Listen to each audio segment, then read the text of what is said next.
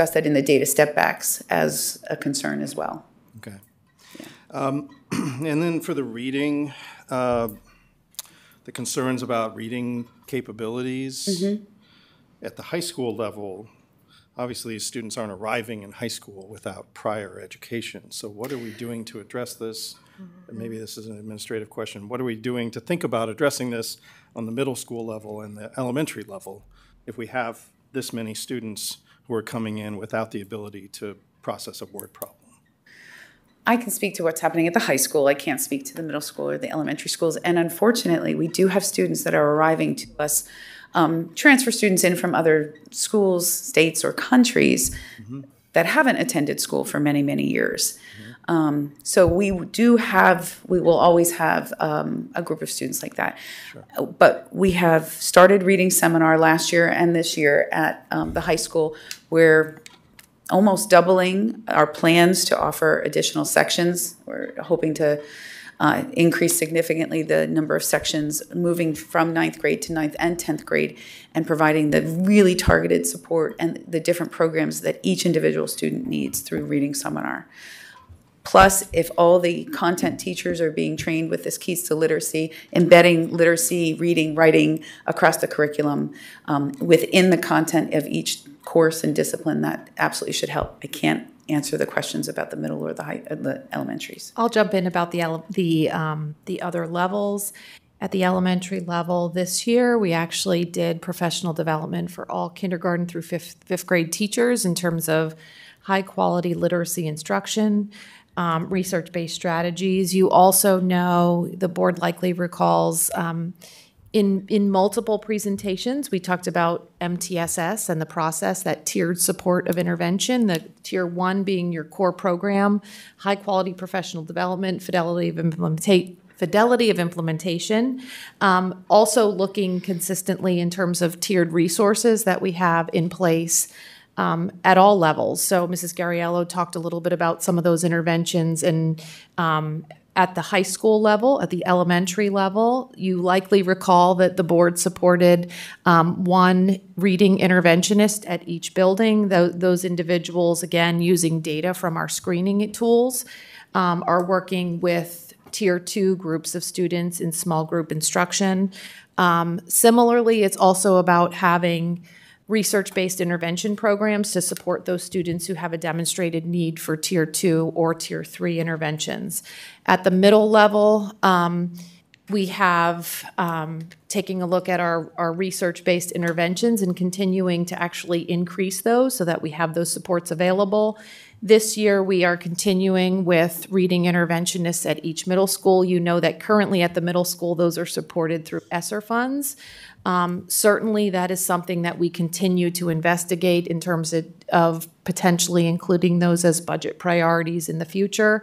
If they come to fruition, certainly that's something you'll hear about this spring. So I think that gives you a sense of what we have in terms of the core, as well as those intervention supports at the elementary and middle school. Also at the middle school, I want to say we do have an intervention course for our students who have that demonstrated need in ELA, particularly in 7th and 8th grade. Okay, thank you.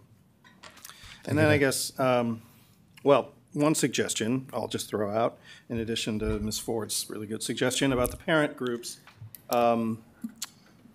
This is far easier said than done, but it seems to me that maybe the idea of parent peer tutors, in a sense, parents reaching out to other parents, parents who are engaged, and I know we have many who are really engaged and might be willing to reach out to a family that's not engaged, or maybe would be intimidated by being in a room full of administrators and not what questions to ask or not feel comfortable asking those questions. So it's just an idea. And thank you. Again, I know, easier said than done, but I think it might be an interesting thing to try.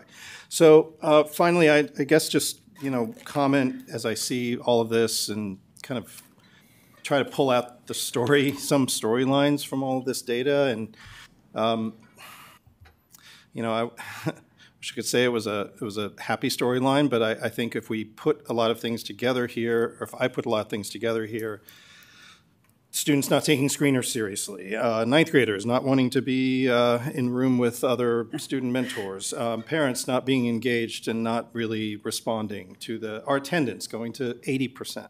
1 out of 5 students not regularly attending, right? That's a story of culture. And as we say, as the cliche goes, culture eats strategy for breakfast. Mm-hmm. We can have all the strategy that we want, but it seems to me that this tells a story of a culture that where the motivation and the incentive is not there. And I don't think the answer, frankly, is to incentivize students to take a screener by giving them, I don't know, what, pizza parties or candy. I mean, I'm not being facetious, but right. I think that's a really dirty game. And I don't think that's a route that we should necessarily go down. I think if we're doing this right, because if we do that, then that sends the message to the students that what we value of you is that you take this screening test. That if you're a 9th or 10th grader, you've taken multiple times before, and you're probably a little unmotivated to participate in it, right? And I think we can do all the explaining that we want, but I don't think that really is going to resonate either. So it comes down to culture. Mm-hmm. It comes down to a culture of motivation, of saying that, this is what we do because this is what we do. And I know there's a lot of really good examples of that at EHS, but in terms of, what the issues seem to be here, there's no response. I don't need a response, to this, but I do think that we have to address culture along with strategy, or else we're not going to get anywhere, or we're going to paste over certain issues and we're not going to get to a broader uplift of the entire institute. Absolutely agree. And that's one of the purposes of bringing in the Hornet homeroom and the SEL lessons and the principal advisory meetings and trying to give students voice. And yep, we're trying. Yeah, and I appreciate you are trying. Yeah. And I also appreciate and respect all the hours of work that went into this plan. I really do. And I applaud everybody that contributed. So thank you. Thank you for that. Thank you, Dr. Whitney. Ms. Klotz. Hi. Hi. So I am jumping on with everyone else. Thank you so much for the presentation, all of the work that you guys have done, the entire group. It's a lot of work, and it is appreciated. Also, Mrs. G, I know it's not easy to stand there and answer questions on the fly and to just be graceful about it. So you've done a great job with that, too, and thank you. Most of my questions have been asked and answered by all of my colleagues. Just a couple of things. So as far as the parent workshops, this is a great idea.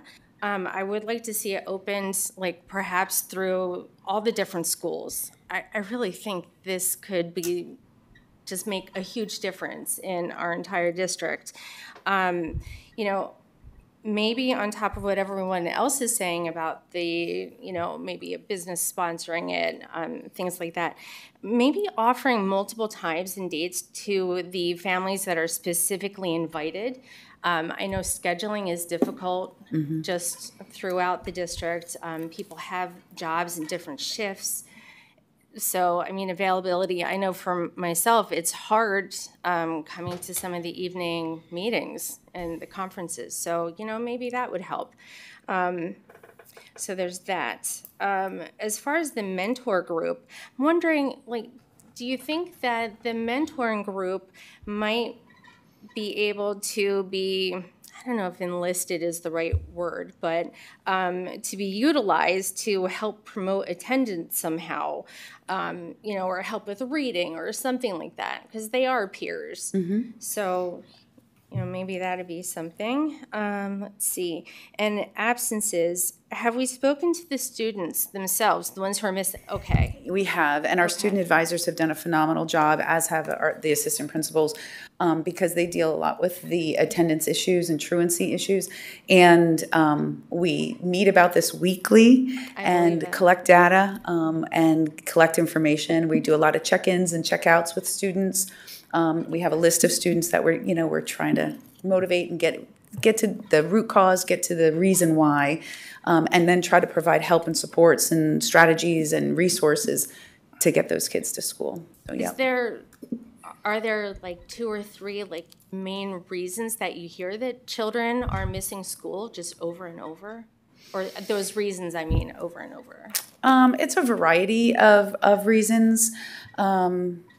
It's really specific to the students. It's not one real common theme. Okay. It really is individualized the family and the situation. And didn't I just say it's hard to answer questions on the spot? And I'm just putting you on the spot. I apologize. So excuse me for that one. So also, just one more thing. I agree with my other colleagues about maybe tabling this if that's a possibility. So, and thank you so much for answering my questions. Thank you. Okay, thank you, Ms. Klotz. Are there additional questions? Mr. Kelly? I get quick. I love what you guys put together. I think coming in, students feeding in from the middle school, to kind of echo Dr. Whitney, and this is why at one point Yeah. Mr. Kelly, could you talk into the mic? Sorry, please? my apologies. I was trying to echo Dr. Whitney's call with the involvement of the middle schools, because I do think it's a very important aspect. The Algebra 1 is a very early course for most high school students, or they're taking it in the middle school. So is there, are you guys tracking if the students are ready for Algebra 1 by the time they come to you? Absolutely. And with growth scores and... Absolutely. We have predicted scores from the state to see how students should do. We have the screeners from the middle schools as well. We have the grades from the classes. We know what classes they're taking. Yes, absolutely. So the only thing that I thought, as I read through this, was just where the middle school's involvement is with it. So in terms of the placement process, the middle school teachers moving from 8th to 9th grade, they are the ones that are making the recommendations and placing students after looking at a huge amount. Matter of fact, they just went through this process last week. Huge amount of data, including the screeners, including PSSA scores, including test scores. Teacher feedback is critical. It takes hours and hours and a lot of data review and looking at, IEP needs or specific needs by student, individually, student by student. So there's been an awful lot of time. The middle school teachers have done a phenomenal job because they know the kids. We don't know those students yet. And so they spend an awful lot of time making course recommendations. And were they able to, or was there like a level of prediction that you guys had of these scores being as low as they were? We weren't so surprised between all the different things that we were talking about that I mentioned. Right. Yeah, we were aware that there were quite a few barriers. Okay. Yeah, with a couple groups of students, moving through. All right, and the middle school involvement with preparing them for the Algebra 1 course, you feel as though that's something that doesn't need to be addressed or brought into this plan? So I can't speak to exactly the curriculum or what they're doing down there. I can speak to their placement process and then really knowing their students well and knowing what they needed. Obviously, we're recommending and requesting a course that is not an algebra course. It's a math course. So we're seeing a need for some students, but just a few students, not hundreds of students. So obviously, we are requesting something else in addition that we need at the high school. So we're seeing that gap. And would they be taking the Keystone right after taking the Foundations course? No. Then going to Algebra? No. What we're proposing, and Mr. Mihalik will explain it in detail, but Foundations course, if the students need it, just for certain students that, the scores are showing that they need more time. And then they could go into what is our Fundamentals course, which is essentially a pre-alg course, then Algebra, and they take the Keystone at the end of their Algebra. Okay. Yeah. All right. I do also like the idea of tabling it, just to be able to kind of digest some of the conversation that's been here, and also there was public comment for the last, for LMMS that people were able to come in and talk about. So. Okay, thank you, Mr. Kelly. Additional comments, questions from the board? Mr. Flaggy. Yeah, thank you for the presentation. Absolutely. It was great. I kind of got everything I needed from my colleagues here, so thank you for asking all the great questions. The one thing that did stick out to me, and I want to thank you, is the parental involvement part I saw of it. Going through this, I'm like, this is what we need, right? We need to start getting all parents out there involved in helping their kids, guardians, neighbors, grandparents, whoever that sister, brother, whoever that person might be. Yeah. I'm a big believer in that. And, you know, to Ms. Bowman's point, I'm sitting down doing third grade math, and I'm like, well, this is a little confusing to me the way this is being done right now, right? Because it was 13 plus 13 is 26, not 10, take 6, carry this, do this, do that. But anyways, I just wanted to thank you for that part of the presentation. I thought it was great putting it in there. Thank you. And I'm also on board with Ms. Bowman and some of my other colleagues here. I'm probably tabling this for public review and comment at the next meeting, as we did with Elma Math. Thank you. Thank you, Mr. Falagi. Can I ask one more question? Mr. Kelly? Thank you. The parental involvement. Yes. Our district does a lot of Yes. parental involvement. Is there much attendance that you see? So we're basing our numbers and our goals, the SMART goal, off of conferences, parent-teacher conferences. Last year, my first year at MAS, we had 472 conferences. That's not families, that's conferences. And very often, if a family comes, they'll come to 3, 4, 5 conferences. This year, we were in the mid-600s. So we increased, but in the grand scheme of things, that's still not a lot for the size of our school. Our parent advisory meetings that we hold each month have really good ones, about a dozen parents that come. And we have 2,800 kids at our school. So we really would love to have significantly more parent involvement. So those are the numbers that we're kind of working off of, conferences this year and last year, and just... Even the internet safety presentation at the middle school, I guess for me, getting to it during the week is very difficult. Mm-hmm. It's very difficult. But is there a way to maybe film them and be able to watch them at our own kind of... Absolutely. I will say we had about 1,500 people show up for the 8th to 9th grade parent night, that transition night in January. That was very well attended. Yeah. And they brought the kids, which was wonderful. And it was great to see the 8th graders running around the building. Yeah, you guys did an awesome job. Oh, thank you. I second that. Thanks. All right, thank you. Any further comment from the board? I'll just close by, again, thanking you for the presentation. I do think that this was a comprehensive overview, a lot of good ideas. It is going to be, I think, a little more complex getting it to work in the high school, to Mr. Smith's point. A lot of my other questions were already addressed, but I will, chime in on the parental involvement aspect. Again, I think it's a great concept. I think it's very challenging to get people to come in and participate. Yep. So I'm not sure how to promote that more, but I do think that parental awareness, parental involvement is going to be important in order to make some of these gains that we're looking for. Agreed. Okay. And if there's nothing further, Thank you very much. Thank you. Thank you.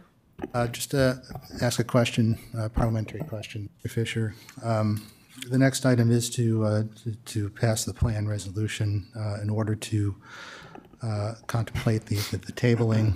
Do we first have to get a motion on the? Do one of two things. You can either put a motion on the floor and then somebody can move to table it. Okay. Or if you can sense the consensus of the board as well, just direct the administration to simply put it on next meeting's agenda. Okay. Well, then I'm really going to wield my authority as president. It does sound like there's a consensus among the board that we'd like to put off the vote on the TSI plan to the next meeting to allow the community to further time to review and provide comment. So I would like to direct the administration to make sure we put that on the next meeting's agenda. And again, that's not to, we're not commenting on the quality of the presentation or what that. I just think it's a good idea from a procedural standpoint. Okay, that was item D. We'll move on now to item E. Math Foundation's curriculum presentation. Dr. Campbell, would you like to introduce? Yeah, I'll be quick in my introduction. We have Mr. Mahalik here, who's going to share an overview of the math curriculum that's being proposed. And so again, the through line of the order of our presentations is that you heard Mrs. Garriello and Mrs. Gamble reference the way in which the need has come about or has been realized. And so this particular course is being designed to address a need, and then we will follow with what is typical standard practice, in which first the presentation and then approval of the new curriculum. Thank So you. I'll turn things over to Mr. Mahalik. Hello again. Let's talk some math now. So it says Math Foundations. Really, the work that we did recently was Math Foundations and Fundamentals of Algebra. We revised Fundamentals of Algebra. That's kind of like the third phase, if you've been here long enough to know our math revision process. But Math Foundations is a brand new course that I'm here to talk about tonight. So first, the process. As Mrs. Garriello mentioned, there was a lot of meetings with the TSI committee, and from that conversation, we had a lot of ideas about what we wanted to do, and really kind of like got down to a root cause. And so we really wanted to slow down math for some of these students. So we had a lot of teachers involved in this process, more than we normally do for a course that we're writing, which was a great thing. When we actually got down to the writing, Omar Haddad and Kira Kern are two of our math teachers, and they were the two teachers that wrote this curriculum. We then sent it also to the rest of the math department for feedback, as well as some special education teachers. So the way in which we went about this is, and if you recall, like in middle school, our students are all having to still take the grade level PSSA every year. So when they get to the high school, this is an opportunity to kind of work on some of those prerequisite skills without having the pressure of that state standardized test at the end of the year. And that's a really important part that I want to highlight. So we looked at the prerequisite skills that we felt like the students really needed to be able to eventually master the target skills, the target standards that we identified for Algebra 1. So for Math Foundations, just to see how this fits into the big puzzle, students come into the high school. The students that we're talking about tonight are students that are taking Math Course 3 in 8th grade. When they come into 9th grade, they have there's several different options depending on their skill level. So we currently have Fundamentals of Algebra with the lab. We currently have Algebra 1 with the lab, and we also have Algebra 1 and the 1-2 block, so a lot of different courses. What we're introducing now is Math Foundations, which would be another option. So we have an extensive rubric, a lot of data points, a lot of great data points. I do want to just speak to that real quick. We use PVOS, which is going to take all of their past standardized test data, give a prediction of how they feel these students should do. But we also have our local data, including iReady, including AMath. We have drilled down into that. There is a phenomenal relationship between AMath and how our kids eventually do on the algebra keystone. It's statistically strong. R squared usually like 0.5, 0.6, somewhere in there. So of all the data points that I've seen, that's pretty good when it comes to a screener and an eventual state standardized test. We can't say that it predicts, but there's a very good relationship. So we use all of that data to give us a recommendation on what placement to put the kids in 9th grade, but also there's that teacher feedback. So Math Foundations, for students that would be going there, you can see that in 10th grade they'd be doing Fundamentals of Algebra, and then they would take most likely Algebra 1 with lab in 11th grade. That's when they would take the keystone. But we might have some students that don't need foundations. They can go into Fundamentals of Algebra, and then they would take Algebra 1 in 10th grade. Again, that's when they would be taking the keystone. So this work, the foundations work, this course, we're not going to see how those kids do on the keystone for several years. So we're not going to see the growth for several years. What we will see is how the kids do that go right into Algebra 1 next year. So this will be a process that we have to be patient and see how this all shakes out. Also, this current year is the first year that the recently proposed rewritten Algebra 1 course is being implemented. So that's another consideration as well. So we're really slowing down math for some of these students, which is fine. You know, the work that we did with systems benchmarking, we felt like we can slow down math for some of our students, and that's exactly what we intend to do. So the curriculum for both Math Foundations and Fundamentals of Algebra is very similar, and that was the plan. We have 3 different units in both courses that really target some Algebra 1 target standards, including the number system, functions, and solving equations. And so really what we're trying to do is continue to build and spiral back on some of these prerequisite skills to really build that strong foundation. We also want to have a unit in each course that's based on geometry and probability and statistics. The reason for that is, we're trying to figure out what's the best thing to do for these students. And a lot of these students would benefit from having geometry, but if you look at the course sequence, it's going to be difficult for those students to get to geometry. But we feel like this is a very applicable area of math that these students should have access to. But we also feel like this, talking to the teachers, that this is an area which students typically succeed in. So if we have the unit in geometry, we can build a little bit of math confidence for some of these students that have historically not had a whole lot of success when it comes to math. But it's also, it's engaging stuff. Prob stats and geometry, this is, these are ways that we can get the students to really engage in math and hopefully see that it can be a little bit more interesting than not bashing algebra, but maybe a little bit more interesting than algebra. So the instructional approach for these courses really is to prioritize that conceptual understanding. Once the students have that, now we can talk about fluency, how to actually engage with a problem, know how to engage with that problem, and then hopefully how to solve that problem relatively quickly. But we really need to have that conceptual understanding, which is the priority of these courses, and then ultimately be able to apply that and solve problems. But it really is a step-by-step process that we need to focus on. In terms of resources, we now have with these two courses, we have an idea of where we want to go. We don't have the resources picked yet as to how what resource we're going to use to get us there. But we really felt like the most important thing was identifying what are our target standards, and now as time goes on, we will look to the best resource to help our teachers and our students. For IXL, that is a resource that we will continue to use, but that's a resource that is really meant to help the students with their individual skills. So that's, we might have a class of 20 kids and they might have 20 different needs. IXL will be able to have a diagnostic where we'll be able to figure out what those needs are, and that is a way for the students to work at their individual level. So we're going to kind of do two things not at once, but two things in the course. We're working on the fundamentals and the foundations of math, but we're also giving them the help in the areas that they need. And then there's additional support alongside the foundations and the fundamentals. In Math Foundations, part of the class will be dedicated time for all of the students to work on the IXL, for the teachers to be able to offer dedicated, direct instruction related to their needs. We'll also be able to do that in the Fundamentals of Algebra Lab. All right, so for both courses, we have a plan for students to work on those foundational skills, but also get that instruction in areas that they need. For students with IEPs, their IEP math goals, we'll be able to work on that. For students that don't have IEPs, they'll be able to work on their skills as well. So this will be in Foundations. This does not have a lab, but when you look at the big picture, these students are getting more math instruction in the long run than they would have got otherwise if they just went into Fundamentals. So if you're wondering why doesn't Foundations have a lab, they're still getting more math instruction in the long term. But those students who go to Foundations in 9th grade will also be able to, if they do need reading seminar, they'll be able to get that reading instruction help in 9th grade, because as we've heard before, there's been a lot of discussion about these students and their reading levels as well. So big thing, big takeaway, we're going to work on those foundational skills and continue to use IXL as we've been using the last couple of years to help them with their individual needs. And that's it for the two different courses. I'd be happy to answer any questions now. Thank you, Mr. Hollick. Questions from the board? Mr. Jankowski. So thank you for this presentation. Mr. Kelly kind of started stealing my thunder with his line of questioning, so I won't delve too deeply into that.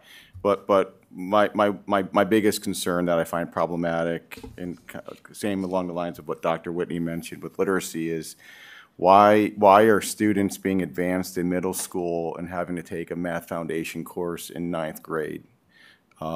It kind of seems to be. It's almost like we're pushing students along without really addressing the issue where it seems to be stemming from, and that's middle school. So I do think that's a big problem that we're having to create this course. I mean, it seems like they should be getting their foundation in middle school. Mm-hmm. So is there anything being done to look into that? And what's actually being done at the middle level to make sure these kids are actually getting, because, I mean, why are teachers saying, students are ready to advance when clearly they're not? Mm-hmm.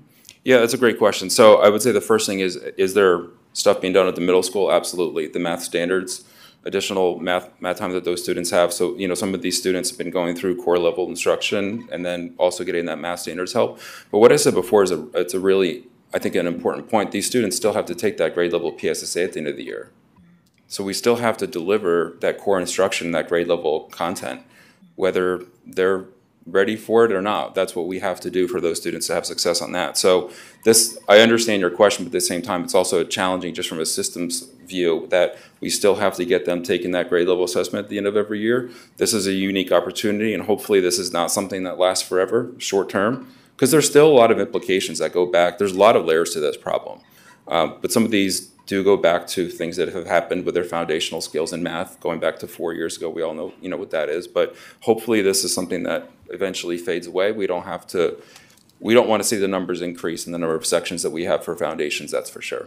No, I appreciate that. It just seems as though these deficiencies should be being identified in 6th grade, 7th grade, 8th grade, and being addressed there, and not just pushing the students on to high school for you guys and the math teachers in high school to have to address.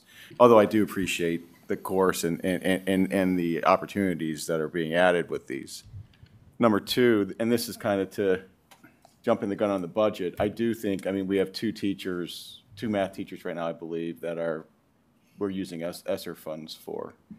Or support. The interventionists? Interventionists. I think it's absolutely critical that you include that in your priorities, that we're able to have sufficient support for these students. So I know you had mentioned it earlier that that's something that may come up, but I do think that's important that we make sure that we're not losing any support. So Okay. that's it. Thank you, Mr. Jankowski. Mr. Smith? I'm just going to make it super brief. Full support from me on this. I think it's certainly needed. I just wanted to express my appreciation that we listened to feedback from past presentations regarding curriculum, and that we included our special ed department in developing this. It's a huge win for us, I think. Thank you. Thank you, Mr. Smith.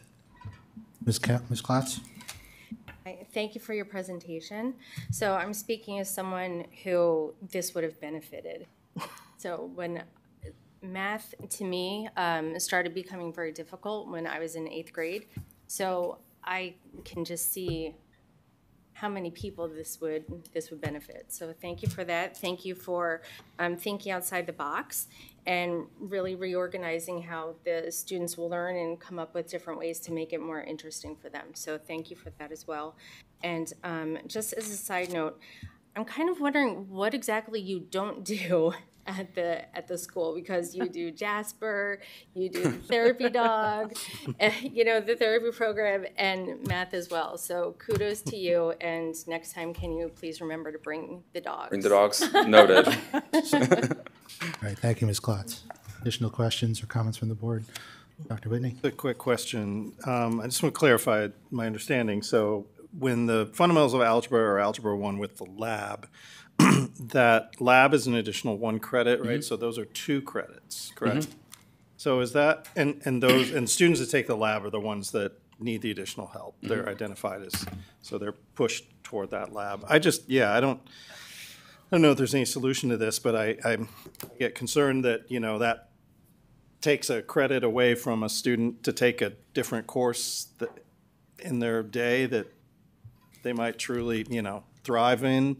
And I know we have to do what we have to do, but I don't know if, if making this 2 full credits, if they have to take the lab, I don't want to say it feels punitive, but it a little bit, because then those students miss out on another course, right?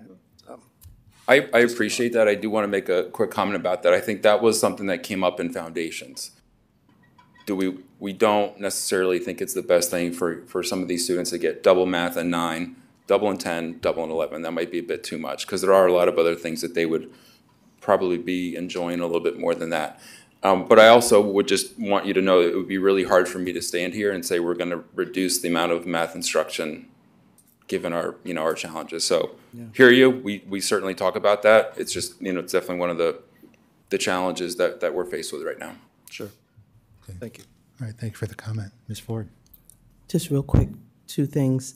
I heard you mention the use of IXL, and I just was wondering, had any consideration been given to brilliant.org? They have great reviews and are trending.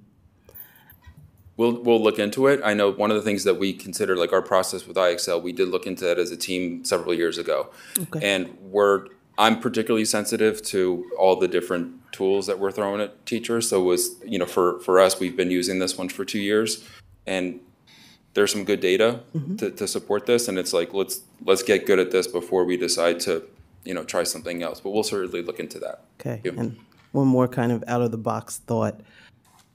With AI coming so prevalent and important, good and bad with it, any consideration given to harnessing AI to find best practices for teaching some of the things we need our students to embrace? That's a loaded question. We actually did talk about AI when we had the curriculum writing day. We were talking just on how AI does help teachers come up with more engaging problems that are unique to students' interests. So if maybe that's what you're suggesting, yes, we've talked about that. So instead of the math problem that was written in 1980, right? Yes, we can definitely get things that are related to what kids are actually interested in that still focus on the math standard that we're trying to teach. Okay, thank you, and I appreciate everything you're doing. Okay, thank you for that. Ms. Bowman? Yeah, so the instructional resources have not been determined at this time. So I'm just trying to understand what that means. Are you saying that in order to pull off this course, we're going to need an instructor, and so at a coming meeting we'll find out all about that, or does it mean something else? It really means the actual, the resource. So think of it like a textbook.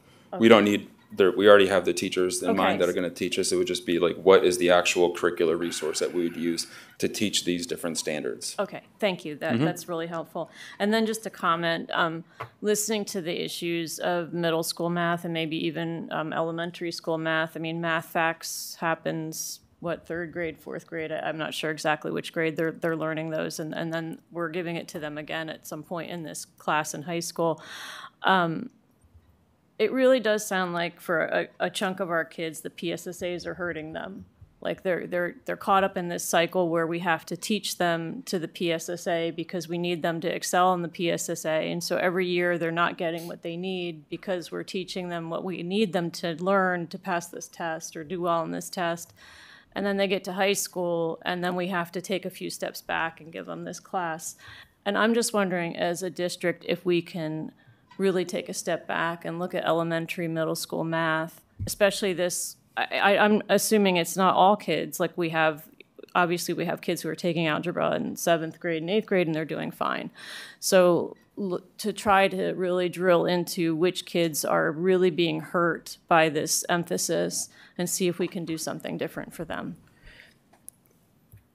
Are you okay? May I respond to that?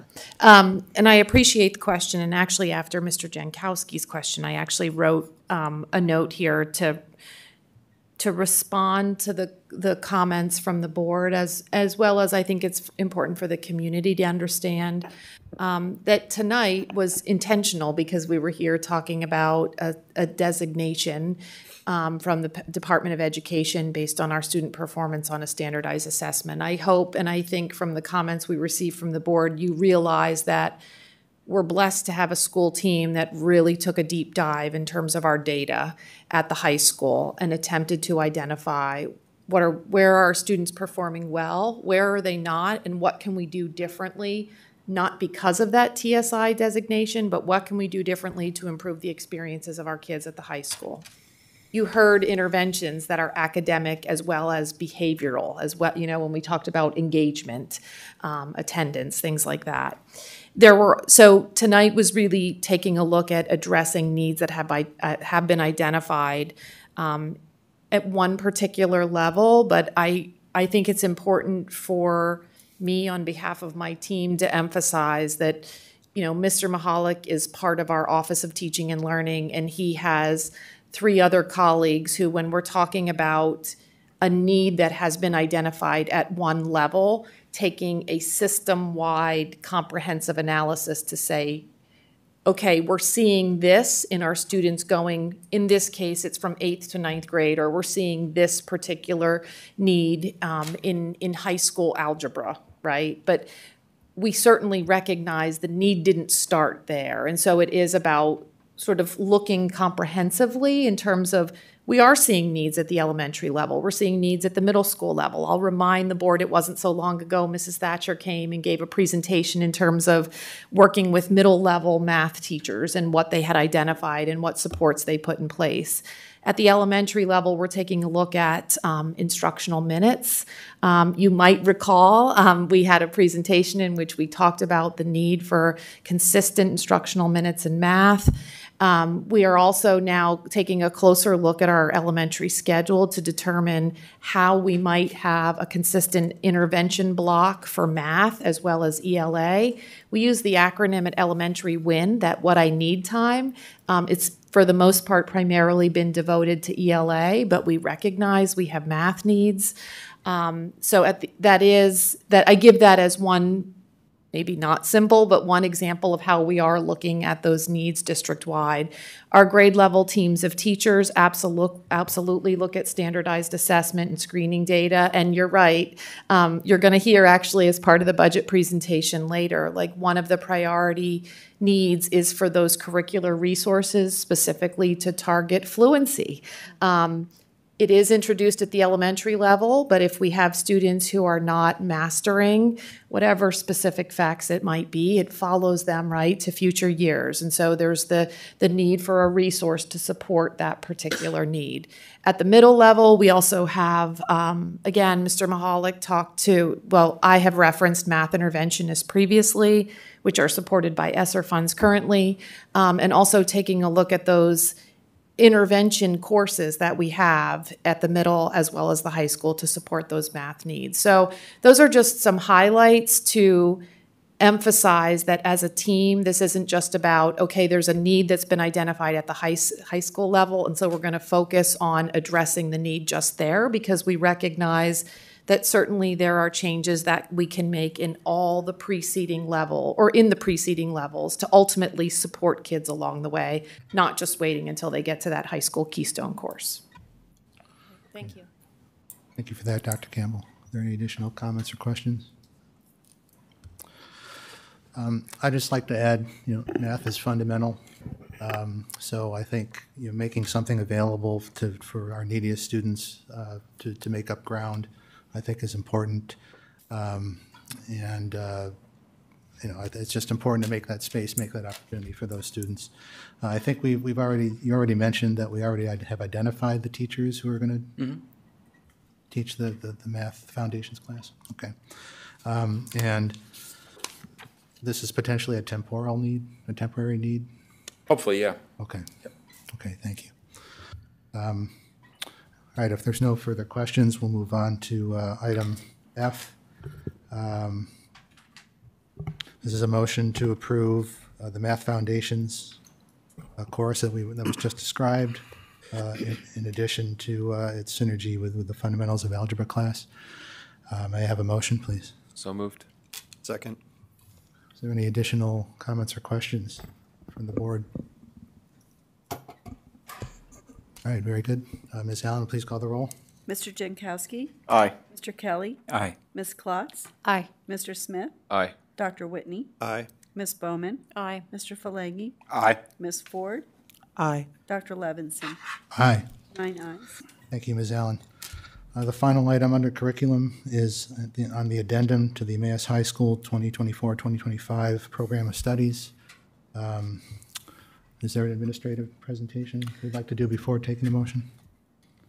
I don't think there's an administrative presentation, but Mrs. Garriello, I think, is coming up. I was just going to speak to the fact that this is, it's atypical for us to have an addendum to the program of studies. You just learned in terms of the rationale for the addition of the math courses, but there is an addition for several other courses, which we're really fortunate can be offered as a part of our continued partnership with L-Tri-C. And so, Mrs. Garriello, I think you were just going to just briefly speak to what those courses were.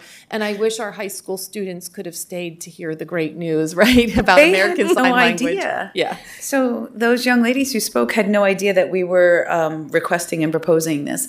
So tonight we're bringing forward 4 courses. And again, this is out of the ordinary. We usually like to do this in October, November. But the one course is the Foundations of Math course. The second course is American Sign Language 1. It is an asynchronous online course partnered with LTRI-C. It's only for juniors and seniors, and it would be an option in addition to our world language offerings. There's been as the student said, there's been quite a bit of interest in that. So we're excited that we have this opportunity.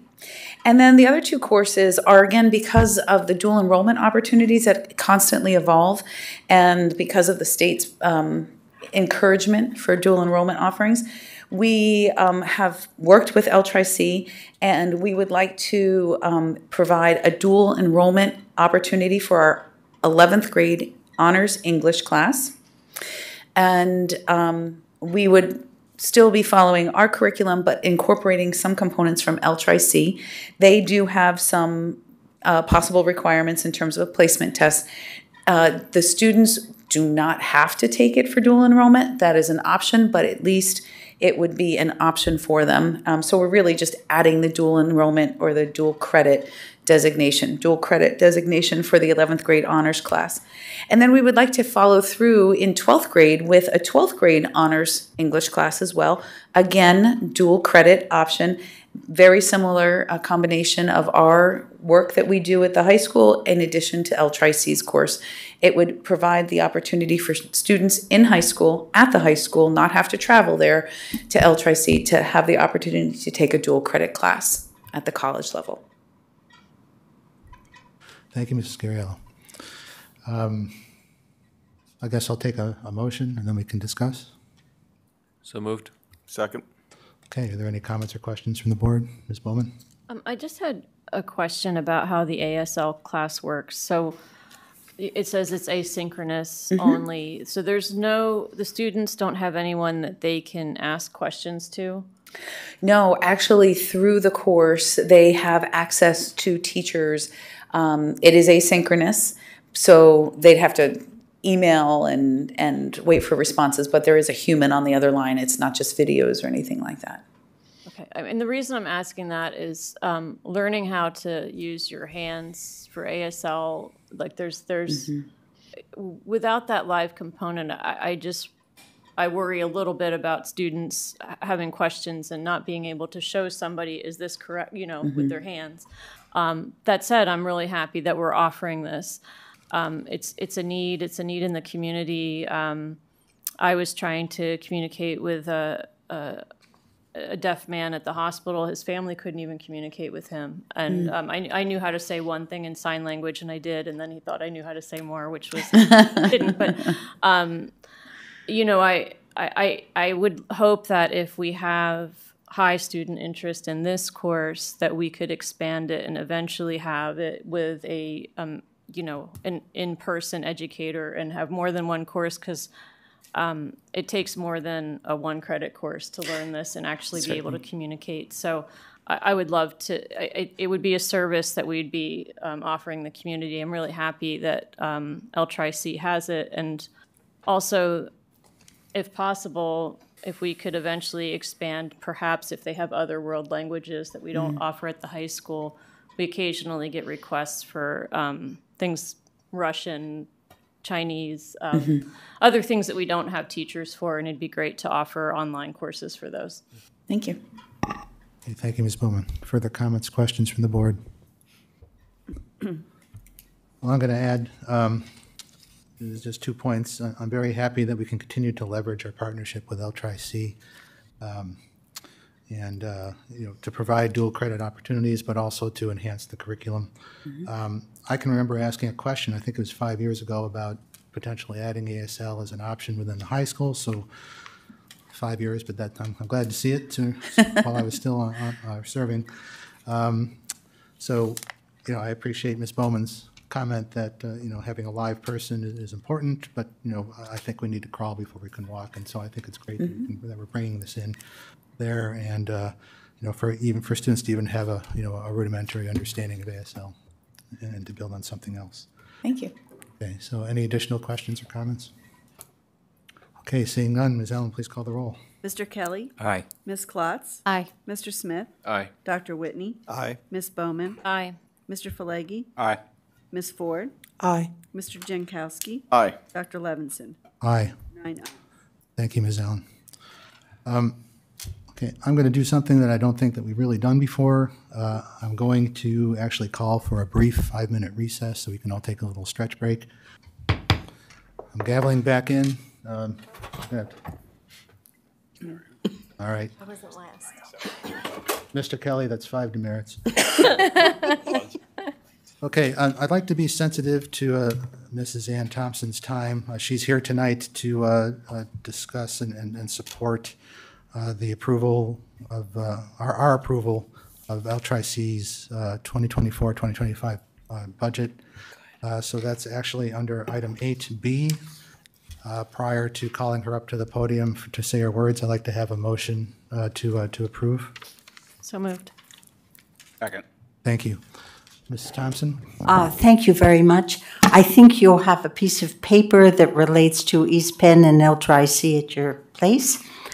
And I'm fully aware that you get our wonderful budget book every year. And I know from previous years you really didn't have any questions about our budget.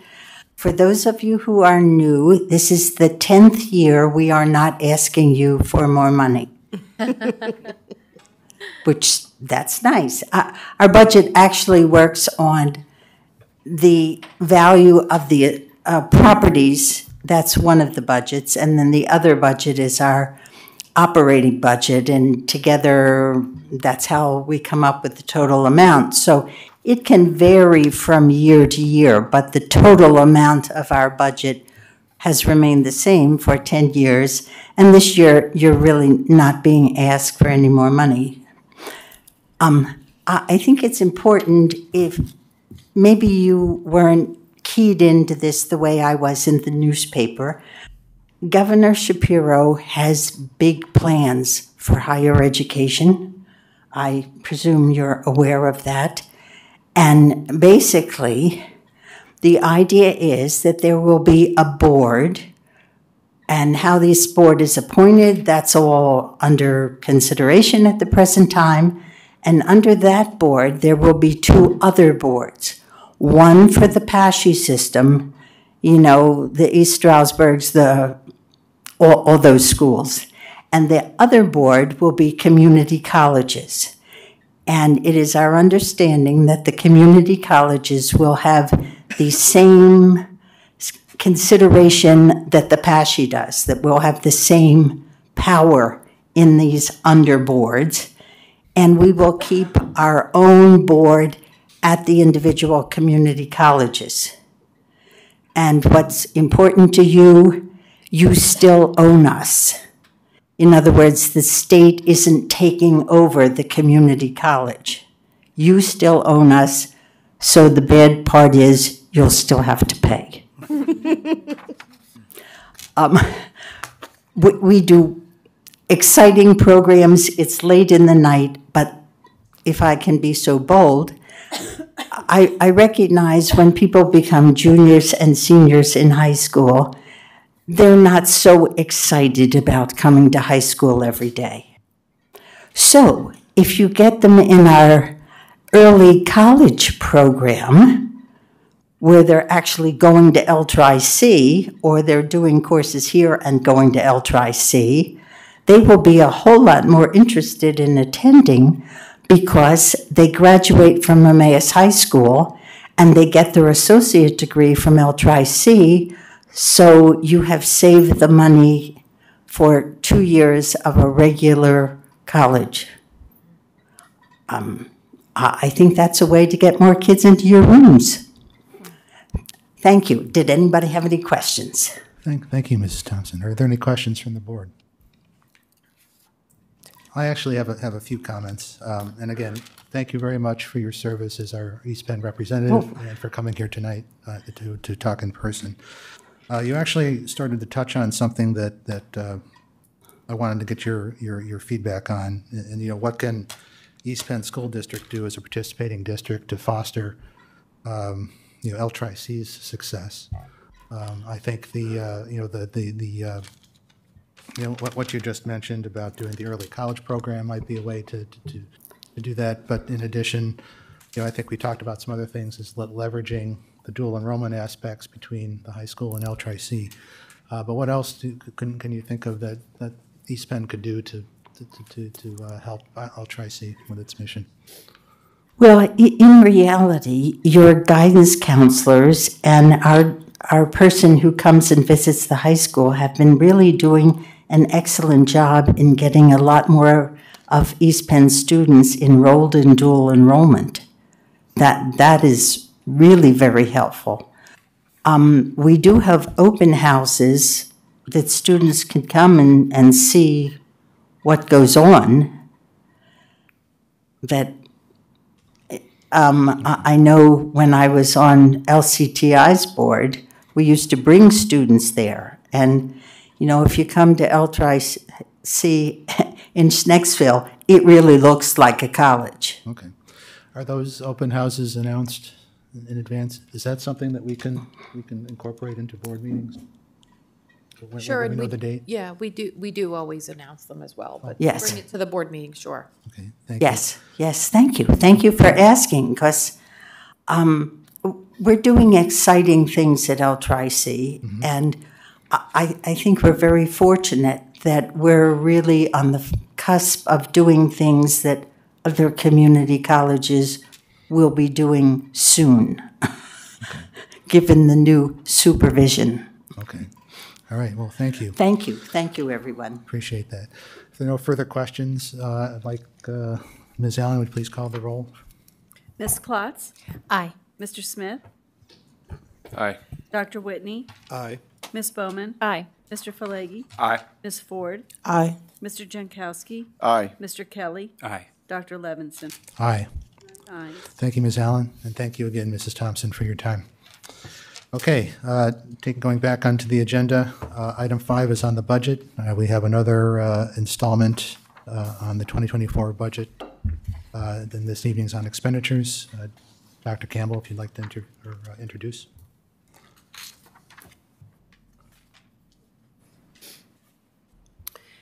Yes, this evening, as we transition to actually this is technically our third installment, as you described it, or session of our budget process in East Penn. Specifically tonight, we're going to take a deeper dive into the expenditures for the 24-25 school year. This particular slide really, again, a reminder for the board and the public in terms of the roadmap and where we go for the remainder of the winter and spring, again, ending with a June 10th presentation and adoption of the final budget.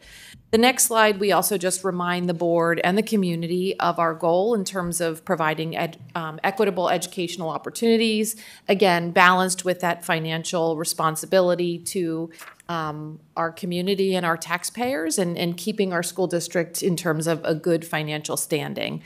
And then you can see there the objectives that really guide us throughout the budget process, including maintaining our existing programs, taking a look at that tiered system of support. You heard me earlier tonight talk about MTSS. It's certainly a core of our work here.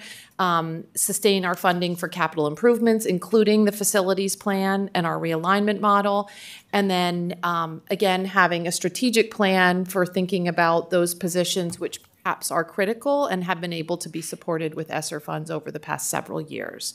And so at this point, Mr. Saul's going to begin with just, I think, a quick review of maybe some revenues, and then we're going to take a dive into the expenditures. Great, thank you very much. Yes, the next 3 slides, as Dr. Campbell referenced, are the revenue slides. These are extracted directly from the previous presentation, included here really for ease of reference. So if you need to go back and pull the information, you can just pull this slide deck rather than going back and pulling both of them. I did want to make one comment with regard to the state revenues. There was a question at the end of the last presentation with regard to the governor's proposal and what that would mean in addition to the amount that's budgeted. I did the math in my head and I had a misplaced decimal. The correct answer was 1.4 million. I think I said 140,000. So more sense. I just wanted to clarify that point because it is a significant difference. And we're good when he makes those kind of mistakes, right? Because that's actually like a lot more money than I thought. That seemed more, yeah, I was yeah. like, what? It's We're only- good, yeah. Okay, thank you. So, as Dr. Campbell explained earlier, this evening we want to talk about the expense part of the equation, or the expense part of the budget. And while the expense budget, as you know, is made up of thousands of individual lines of expenditures, which then get summarized up, whether it's in our long-range plan or the document that we're required to do by the Pennsylvania Department of Education, what we did for this evening's presentation is really just boiled it down to the major categories where the changes are occurring year over year so that we can look at those. And when you look at, again, whether it's the long-range fiscal plan or the PDE document, it's really hard to extract these by the way they're laid out. But I think it's easier for a presentation like this evening to sort of boil it down so we can look at those. So the first 14 items here, which I'll go through very quickly, and then we're going to go back in just a little bit more detail, but they're really related to continuing the educational program. So if we continue the educational program that's in place this year and roll that forward to next year, the first 14 items, those increased or decreased expenses are in play. And then, so I just want to go through those quickly. Those are wages, the insurances, insurance benefits, Social Security, retirement, workers' compensation, which are all wage-related, other fringe benefits, the special education allocation, the curriculum materials, and the athletics allocation, expenditures specifically related to grants, charter and cyber charter school tuition, the LCTI tuition, property liability and cyber insurance, and transportation. So all of those, again, are related to just continuing the existing program. The next two items, debt service and transfer to capital reserve, you'll notice the note at the bottom of the slide that we have incorporated the millage phase-in plan, the draft plan that was put together in October of 2023 for the K-8 option 2 realignment. That plan has been incorporated into this first draft of the budget. Therefore, there's some adjustments to debt service and capital reserve. Again, we'll talk about those in a little bit more detail in a few minutes. And you can see that once we take all those items sort of, quote, off the top, we're left with all other expenditures. And you can see that, like, there's a negligible change when you collect all those other expenditures and put them together. Finally, district priorities get rolled in there for 24-25. And we strike a subtotal because if we're trying to compare apples to apples, all of those items compare year over year. The following two items that are below the subtotal, the use of the ESSER set-aside funds and budgetary reserve, really you can't compare year over year, primarily because the ESSER offset funds are specifically spending fund balance. They're not really tied to the revenue side of the equation.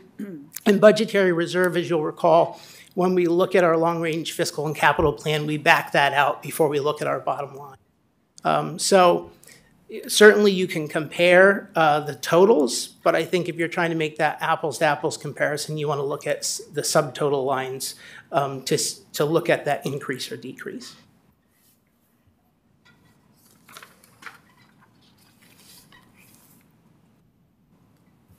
Okay, I think we can dive into a quick description of each of those items we've touched on. I did give each board member or each person up front a one-page that includes slides 7 and slides 8 so you can follow along. We have some additional slides to share with some graphical representations, et cetera, but we're going to work our way right down through those expense items. So first, with regard to wages, the wage category is comprised of the job classifications that are listed on this slide. Wage increases for a majority of employees are defined by a collective bargaining agreement or an administrative compensation plan. You can see that the composite increase for the wage category is roughly 3.5 million or 4.79%. I think in terms of wages, it's pretty self-explanatory. Everybody can think about what what that is overall, and so I'm not going to really dig into that much more. Group insurances, the increase in this category is primarily related to our projected increase in medical insurance. The increase is projected at 5%. The premiums will increase at 5% for next year. You'll notice that the overall increase is slightly lower, about 3.25%. Some of that has to do with employees opting out of health insurance coverage, which drives down the premium a little bit. Pardon me.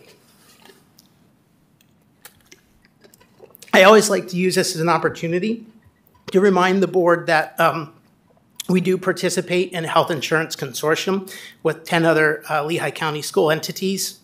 It's called the Health Benefits Consortium, and we use we pull together to leverage our collective purchasing power to negotiate better prices and plans for those entities.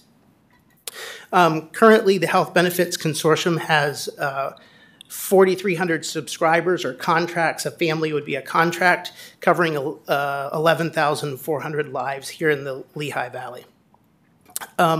We're actually at a point through contracts that we've negotiated that 100% of our premiums go to actually pay medical claims, and the administrative overhead is covered by pharmacy rebates. So we were actually able to continue to negotiate with Highmark and get credit for the pharmacy rebates that they receive to cover our administrative overhead. So when we pay premiums, 100% of those premiums that we pay to Highmark are being used to pay for medical expenses.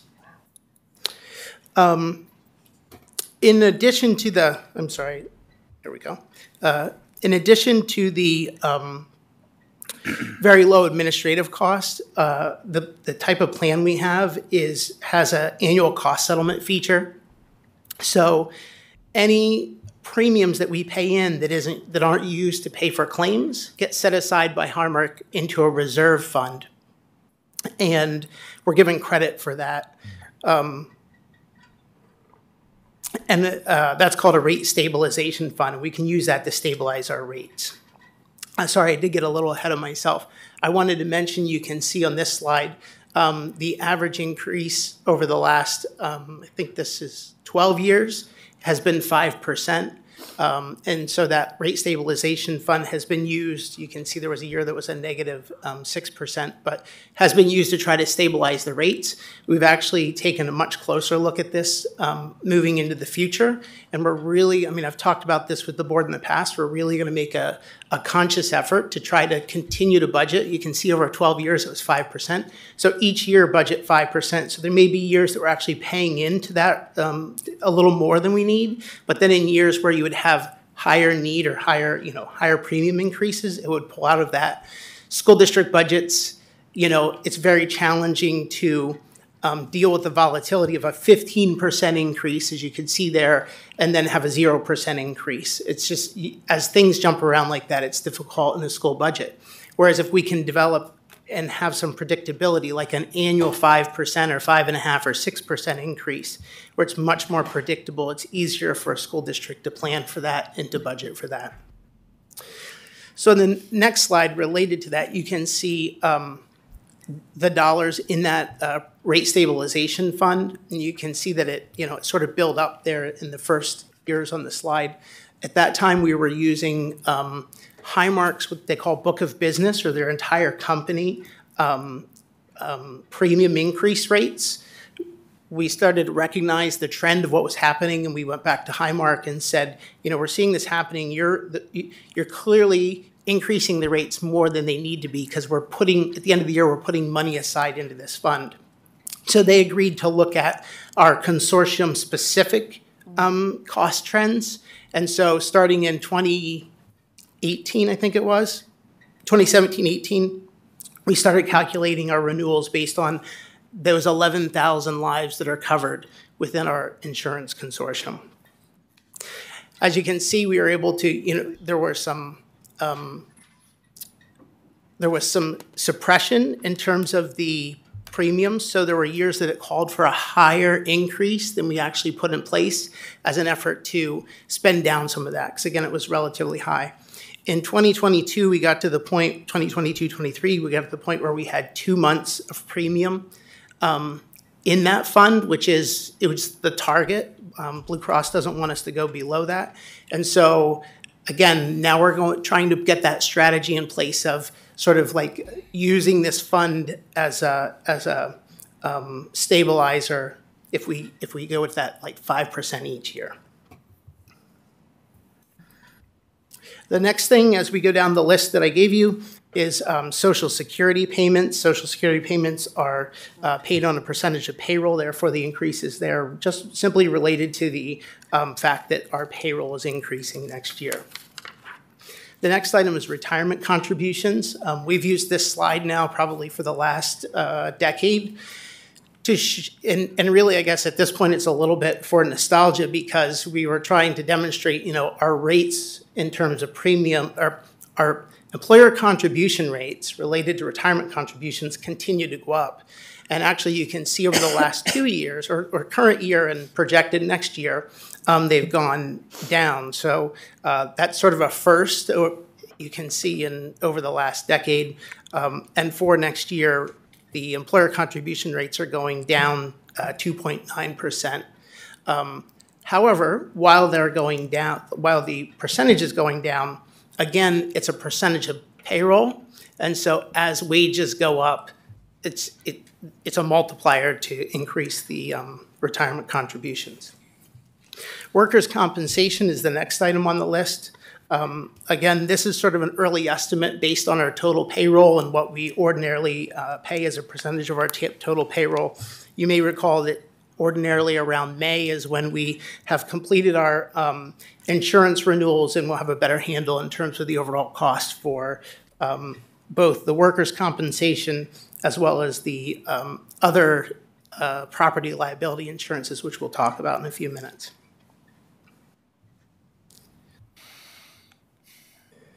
The next item is other fringe benefits.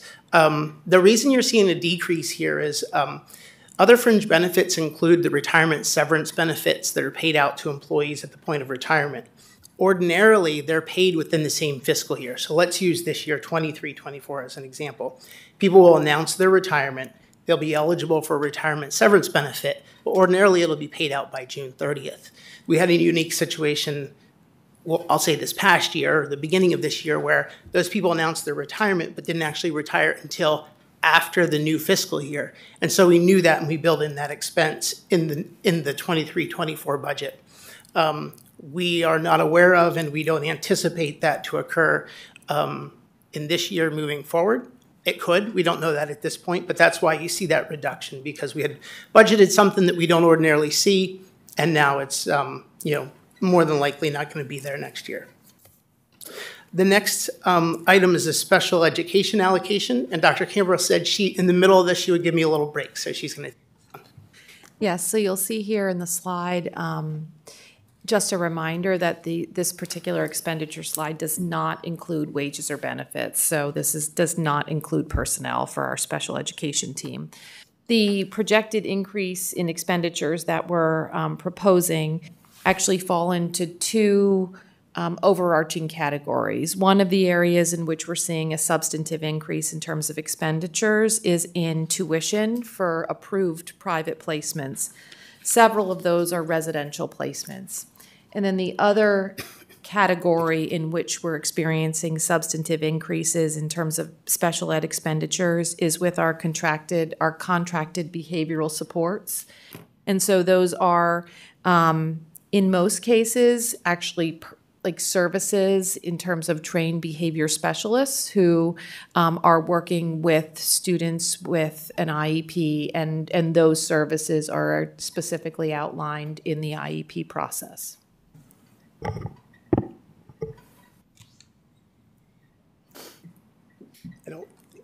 Did you want to take the next one, which is curriculum materials as well? Yes, thank you, but there's not a slide. Thank you. Yeah. Yes. On that slide 7, after special education, is an increase in expenditures for curricular materials that would support our existing programs. So again, I'm going to provide the board and the public with an overview of specifically what those programs are. Thinking about our conversations regarding math earlier this evening, one of the increases is in the iReady math program. Those are instructional resources that support our math curriculum in grades K through 8 and are used by all of our students. Another additional expenditure is for reflex math. We talked about fluency. This reflex math is a resource that is specifically designed to help to target building students' math fluency, and that's used for students K to 8. Another program, another additional expenditure would be related to FastBridge. So as you heard the high school go through their TSI data, you heard a lot about screening data in both ELA or reading as well as math. And so FastBridge is the universal screening and progress monitoring tool that we use for grades K to 12.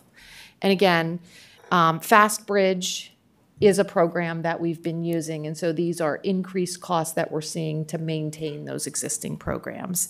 And then the final one is Lexia Core, which is a literacy or an ELA intervention that we're using for all students in grades 6 through 8, as well as currently our ELA lab for students in grade 9. And next year we would extend that resource, that literacy intervention, to our grade 10 lab. Great, thank you. I enjoyed the break. The next item is the athletics allocation. There's two things specifically within the athletics budget. There's a lot of upward economic pressure, and that is transportation costs, which I'll talk about in a minute when we get to the transportation line item, and the fees for athletic officials. Athletic official fees are set not by the district, but by, I believe, the probably PIAA. Is it PIAA, or I didn't know if it was the, yeah. Anyway, so there's very little control we have over those, and so they have continually increased over the past several years. And so we certainly needed to address that within the athletic budget. Again, we'll talk about transportation in just a minute. With regard to grant expenditures, the reduction here is specifically related to a grant that we had both last year and this year. It spanned 2 years, which was the School Mental Health Safety and Security Grant. That grant ends at the end of the current year, and so that's, you know, basically removing the grant expenditures, and there was a offsetting reduction on the revenue side. Now, I will say, within the approved budget, state budget for the current year, there is a mental health and a school safety grant, which again is another 2-year grant. Most of those expenditures will occur next year, so we will actually see some expenditures plugged in here as we continue to develop the budget for those 2 grants. The next item, which is I have a slide here for, is the charter and cyber school tuition. You can see the trends. They've been mostly upward trends. The green part of the bar, as you can see, is the expenses for regular education students enrolled at those charter and cyber charter schools, and the yellow is related to special education tuition. You'll note that we were sort of like moving along at a pretty steady pace until 2020, 2021, the effects of the pandemic, and we saw a fairly significant spike. The following year, we had a slight decrease, and now we're again seeing an upward trend. I want to remind the board that with regard to charter school tuition, there's actually 2 components that make that up. And I'll just go to the next slide because they're on this slide. It's the enrollment. So if you see an increased enrollment, you'll see an increase in overall tuition. But it's also the calculated tuition rate. And there's both a regular education and special education tuition rate. Those rates are calculated based on each school district's individual financial situation on our budget. So there are 500 school districts in the Commonwealth. There are 500 different charter school regular education rates and special education rates. You can see the increases in those rates over time. If you look at the tuition, I mean, it's been relatively stable-ish. So really, it's been the component that has been pushing our overall expenses up is more so the tuition rate than the enrollment in the last few years. The next slide just shows the increases in the LCTI contributions over the last handful of years, and you can see the increase projected for 24-25, which has been reviewed by our LCTI board representative, as well as is on the agenda this evening for the board's consideration of approval. The LCTI budget does include more detail with regard to those overall expenses. With regard to insurances, just some quick history. In 2018-19, we put out an RFP. Actually, in 2017-18, we put out an RFP for a new brokerage firm to work with. We restructured and said that we wanted somebody that we would partner with who wouldn't take the what's it called? What's it? Percentage on top. Yeah. My mind went blank for the name of that. They're commissions. Commission. They would. Sorry, they wouldn't take the embedded commissions, and instead we would pay them a fixed fee for their services. Personally, I feel like they're more pure in coming to us and offering services and saying, you need this, you don't need that. I don't feel like they're just trying to increase the services we're providing to increase their compensation. Anyway, that was in 17-18, effective for the 18-19 year. So you can see in 18-19, they came in, we sort of stuck with the same program because they were coming in sort of late in the renewal game. And then you can see the significant impact that bringing them on had in 19-20. Obviously, over time, insurance costs are going to go up. So when you get to 22-23, you see a jump there that was specifically related to the cyber insurance marketplace, which we saw significant increases. That was sort of the post-pandemic. Everybody was online, and cybercrime became, exponentially larger than it had been. And then you can see an increase for 24-25. There was a little increase for 23-24. If you look at both of those are related to basically the inflationary pressures pushing the cost of everything up. So as property values are going up, insurance companies are saying, okay, well, if there is a claim, the cost of that claim is greater because inflation has driven the cost of things up. So essentially we're seeing increases. I mean, the insurance marketplace is seeing increases because of inflation and increased property values. Again, as I mentioned earlier, we'll have a much better handle on this in May, and certainly we'll revise the numbers in the budget based on our actual renewal for 24-25.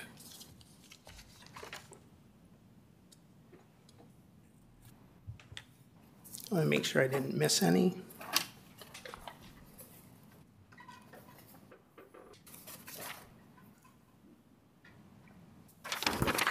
Okay. The next one is transportation. Our current transportation contract expires at the end of the current year. We are currently engaged in an RFP process to evaluate transportation providers for effective starting with 24-25. As we look at the responses we received, we know that there is likely going to be a minimum of a 20% increase in transportation costs moving forward. We can, in fact, I'll probably just save that for when we do bring that to the board for your consideration of approval, but there's a number of factors, primarily the pandemic and some of the, the transportation providers who didn't have, quote, business during that time. And so that affected them in certain ways. However, we're planning on a 20% increase for 24-25 based on the information we have at hand at this time. The next item is debt service. And as I said earlier, this first draft of the budget incorporates that the K-8 option in terms of the initial plan that was put together. So on this slide, you can see the dark green represents our existing debt service costs. So you can see I think the last 4 years on the left side, including the current year. And then you can see the projections moving forward. So the light green then would be the new debt service associated with that. And so you see it sort of layered on here so that we have the total accounted for. And then sort of interplaying with that, we've talked, as I've talked to the board in the past, we've always looked at, okay, when our debt service came down, we were increasing our transfer to capital reserve to preserve the capacity to be able to pay for construction. And so the use of the capital reserve also has a part in that overall funding plan or millage implementation plan. The first year 20 of that plan, sorry, let me go back up. Year 24-25 of that plan calls for a deficit or a use of $5.7 million of district reserves. Because of the types of expenditures that are associated with that year 24-25, some of those are staffing expenses and other things that can't be directly funded out of the capital reserve fund. How we are going to accomplish that is reduce our contribution to the capital reserve fund for 1 year and then pay for those things out of the general fund. So essentially we're withholding the dollars that we would otherwise transfer in order to use those in the general fund. And then the next year we will increase our contribution back up to the level it otherwise would have been. So you can see that's the case. It's $5.7 million in 24-25, and then a few $1,000s is what's called for in that plan for the following years. So that brings us to the summary slide. I'll go down the 24-25 column. You can see, if you recall from our previous presentation, total revenues of $186 million, total expenditures of $195 million. We back out the budgetary reserve, again, because it's for unanticipated expenditures. It's sort of a placeholder in the budget. So we come up with our anticipated expenditures of $186 million. At this point, there's no surplus or deficit, so it's considered a balanced budget. You can see the beginning balance. We talked about that the last time, of $23.6 million. And then with a balanced budget, the ending fund balance would be the same, $23.6 million. And then finally, you see the breakdown of the fund balance at the bottom. Again, we went through those various categories last time, so you'd have an understanding what each of those means. So with that, that brings us to the end of the expenditure presentation. So I'm happy to answer any questions there may be. Okay, thank you, Mr. Saul, for the detailed presentation. I'll open the floor to questions from the board. Ms. Klotz. So once again, Mr. Saul, you have made this easy to understand. Thank you so much for this presentation and all the hard work that you've done on this. There's just two things really. The group insurance, wow. I am so impressed as an insurance person that all of the administrative costs are offset by the pharmacy rebates. Just, that's amazing. So yeah. Really good stuff there. And I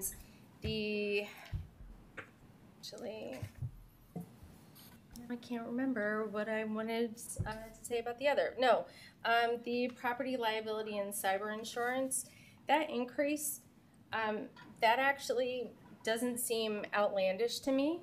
From other colleagues in the insurance industry, I mean, we're seeing like close to 10%, maybe a little bit more. And also that you were able to negotiate the provider not taking commissions. That's amazing. Thank you. Good job. That's all. Okay, thank you, Ms. Klotz. Ms. Bowman. This is a quick comment, and it was just something you said made me think of it, and I'm not sure if I have the information quite right, so forgive me if this doesn't make any sense. But when you mentioned you were, it's time to renegotiate and bid out the bus contract, at some various points over the years, I've heard from parents who have wanted, I think, but some bus companies have this app that lets parents know when the bus is late, when the bus is coming, things like that. And I think our current company does not offer that. And so I'm just wondering if services can also be included as well as price, like if we can at least look for that service, because it's something that a lot of parents ask for. My only comment is we have received proposals that include things like that. They certainly come at a cost. Yeah. I'm certain, just like we require a 4-camera system on our buses.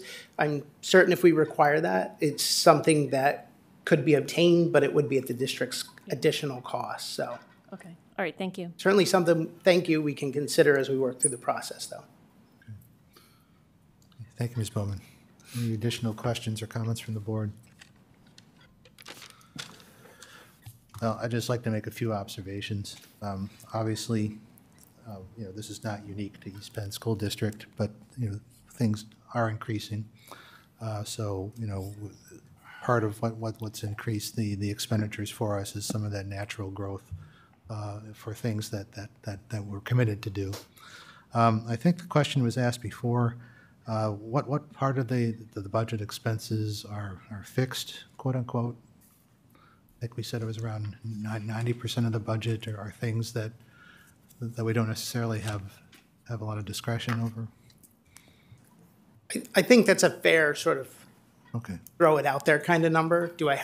I don't obviously have it calculated, but yeah, I mean, a very significant amount of a school district budget is fixed and or accounted for before we even start the budget. Correct. We're essentially obligated to do it. So I think that's important to understand. So again, a lot of the big drivers are obviously the increase in the wages that we're contractually obligated to. Special ed is an area that I think is true for all districts where extra expenses are coming in. Transportation, as you mentioned, is also going to be another big driver for our expenditures, and then obviously going into the district priorities, which we have yet to hear about. There's obviously interest in maintaining some of the things that we've been holding with other funds and trying to build those into our budget. Again, I appreciate the detailed presentation and look forward to the next installment. Call it. I forget. I think what we're going into. What was the next one? The next one will be the long-range fiscal plan. Okay, that's the really exciting one. That's the. So if I can just make a couple closing comments, I apologize to go after you, but like Mrs. Klotz, now like that quickly it slipped my mind. I apologize. I had skipped over the priorities as I was going through there, but Dr. Campbell did say at the beginning, we will have 2 board meetings dedicated specifically to the priorities where we will unpack those. The other thing I wanted to say is, again, I think you know this, but we're working through this as a process. And so we've talked about all the revenues, so you're familiar with those, sort of individually. We've talked through the areas of expenditure. The next thing will be the long-range fiscal and capital plan, which, we sort of spoon-fed you on the first 2, but when you get that, like, that's like, it's like drinking from a fire spout. There's going to be a lot of information in there, but the first version of that you receive will still be based on the numbers that you've seen here. Again, just so you can transfer the knowledge you've gained from these, and then we will start updating things, and we'll start talking about, okay, here's we assumed this in the beginning, but here's where we are: state revenues, expenditures, those things. So just bear with us. I mean, this is a process, and we will get there, but we try to chunk it up. As you know, we've done this each year so that it's sort of each presentation builds on the prior one. So thank you. Please put that long-range plan as late as possible in the evening so that we can really, truly achieve all the information. I'll be sure. Thank you. Great, Just thank you. That's an excellent suggestion. Right, again, thank you. If there are no further comments on that, we'll move on to the agenda. Moving on to personnel. We'll take these items separately. Item A is the personnel agenda. May I have a motion? So moved. Second. Are there any comments or questions from the board? Seeing none, Ms. Allen, please call the roll. Mr. Smith? Aye. Dr. Whitney? Aye. Ms. Bowman? Aye. Mr. Falegi? Aye. Ms. Ford? Aye. Mr. Jankowski? Aye. Mr. Kelly? Aye. Ms. Klotz? Aye. Dr. Levinson? Aye. 9 ayes. Item 6B is a motion to approve what we discussed at the last meeting about hiring safety and security personnel for the 2 middle schools. May I have a motion? So moved. Second. Any comments or questions from the board? Just a very quick question. Dr. Has Whitney? the job description changed at all from when we were able to review it earlier? Has remained the same, no changes. Thank you.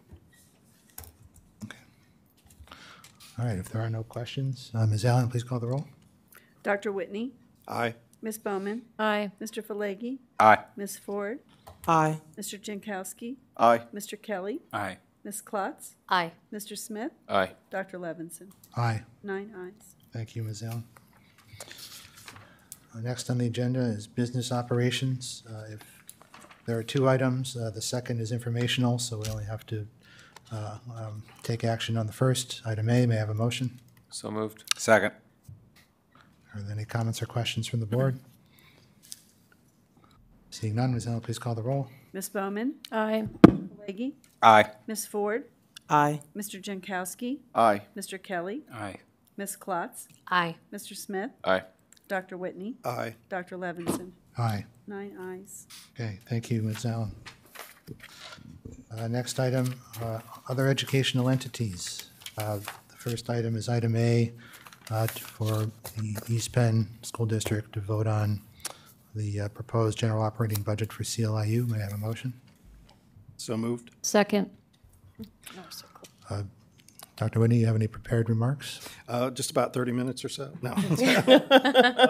No, I do not. I'm happy to answer any questions, but I think I've covered this a little bit in some of my reports. And yes, you have. Are there any questions for Dr. Whitney? Are we good with this? Yes. All right. Seeing no questions, Ms. Allen, please call the roll. Ms. Bowman? Aye. Mr. Falegi? Aye. Ms. Ford? Aye. Mr. Jankowski? Aye. Mr. Kelly? Aye. Ms. Klotz? Aye. Mr. Smith? Aye. Dr. Whitney? Aye. Dr. Levinson? Aye. 9 ayes. Thank you, Ms. Allen. Item C, the LCTI 24-25 General Operating Fund and Academic Center Fund budgets. May I have a motion? So moved. Second. Mr. Smith, do you have any comments? Nothing additional to things that I've shared previously in the past, but if anybody had any specific comments or questions about the presentation that was shared with us by LCTI, I'd be happy to answer them. Okay, are there any questions from the board? Okay, seeing none, Ms. Allen, please call the roll. Mr. Falegi? Aye. Ms. Ford? Aye. Mr. Jankowski? Aye. Mr. Kelly? Aye. Ms. Klotz? Aye. Mr. Smith? Aye. Dr. Whitney? Aye. Ms. Bowman? Aye. Dr. Levinson? Aye. 9 ayes. Thank you, Ms. Allen. There are no other items. Moving on to announcements. We did have an executive session this evening where we talked about litigation. Our next regular board meeting is scheduled for Monday, March 11th, here in this room at 7:30 p.m. With no further business, may I have a motion to adjourn? So moved. Second. All those in favor, please signify by saying aye. Aye. All those opposed? Meeting adjourned. Thank you, and see you in 2 weeks.